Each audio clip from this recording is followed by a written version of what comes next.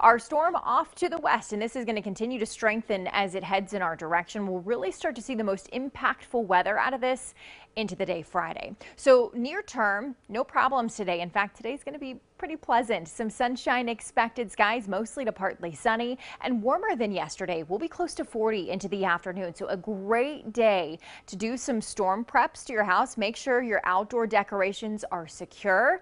Last minute holiday errands, today a great day for it. We'll stay dry through the day and dry tonight. Mostly cloudy skies expected heading into tonight.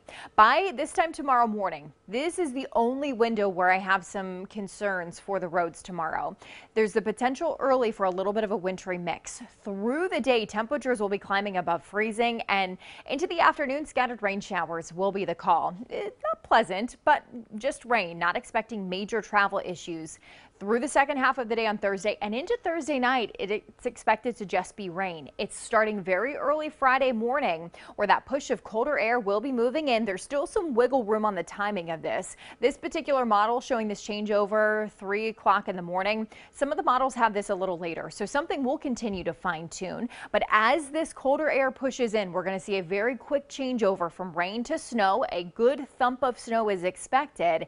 And at this time, as temperatures are rapidly dropping, we're likely going to see a flash freeze. So any of that leftover moisture from our rain on Thursday will turn icy, making travel difficult with some snow on top of that as we head in through Friday morning and into the afternoon on Friday. And oh yeah, winds are going to be picking up too.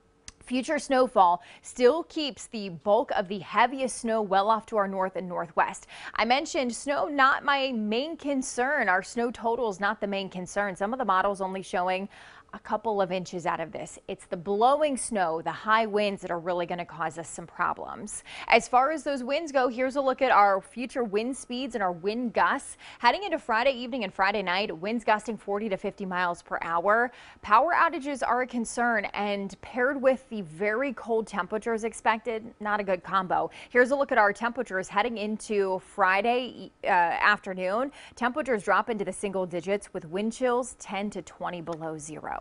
So today, enjoy the mild temperatures, the sunshine, scattered clouds, highs nearing 40. Tonight, mostly cloudy, still dry. Tomorrow, we'll see that small potential for a little bit of mix in the morning with scattered rain showers into the afternoon. As we head into Friday morning, temperatures drop quickly. We'll see rain to snow showers with blowing snow expected.